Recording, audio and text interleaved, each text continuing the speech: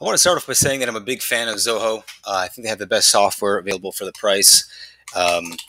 But yesterday I spent the entire day trying to get Stripe, the payment, um, online payment thing, working with my website. And since I have other Zoho products and I am a big fan of them, I figured it was a no-brainer to use Zoho as the they have some Stripe integration.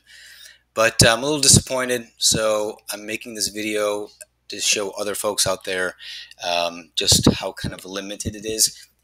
As far as easiness, couldn't be easier. So here I'm just going to select Stripe.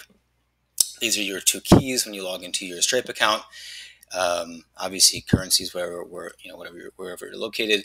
So this is it. This is all you get. Super easy to use. You get your payment amount, but that is just about it.